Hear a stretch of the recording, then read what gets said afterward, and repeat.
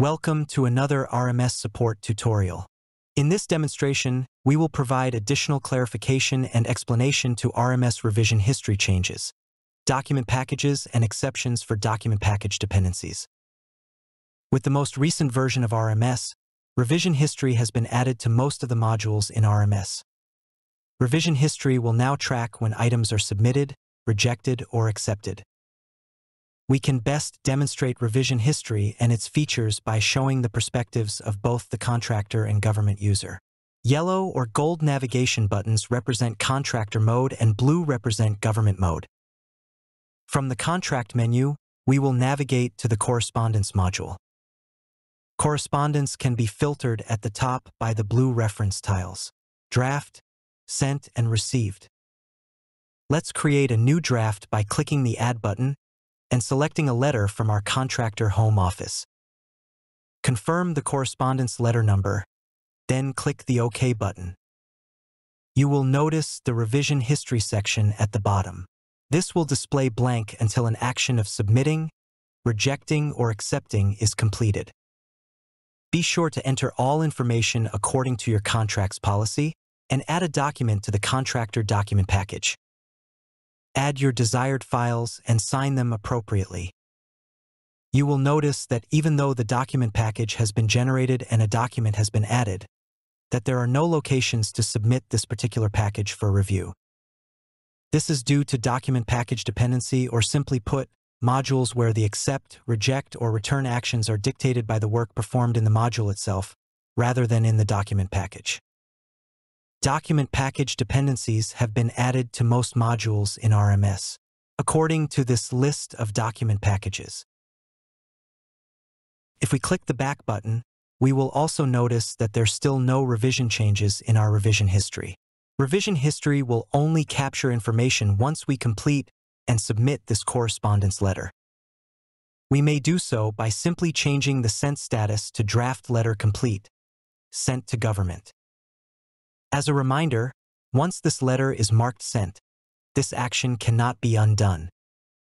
By clicking the back button, we can view the correspondence sent filter and display a read and view only version of the most recently sent correspondence. Here we can see a change to the document package status as well as the revision history information at the bottom. At a glance, revision history displays the date and time an action was revised or completed by a specific RMS user. By double-clicking the item, you will also see the correspondence revision history details at the top and any changes that were made to the letter or the document package before the action was completed. Let's take a look at this letter process in government mode. Much like contractor mode, correspondence can be filtered at the top by the blue reference tiles. Since we have just received new correspondence from the contractor, we will select the Received All tile. By selecting and editing this letter, we are greeted with a familiar menu where we will ensure all information is correct before completing and accepting this document. Once a date received day has been entered, the Accept Letter checkbox will allow us to complete and accept this correspondence. Before we do that, let's re-enter into the document package. We can see there are still no ways to complete or submit this document package to PCF even in government mode. As mentioned before, modules where the accept, reject, or return actions are dictated by the work performed in the module itself, such as the correspondence module, will require an action to be completed before the document package status changes. Here are a few examples worth noting. Government-generated correspondence will require the accept checkbox to be marked, so the contractor will be able to view the document package information. With contractor exposure hours, RMS will prompt the user to choose to complete the exposure hours report with or without a signature.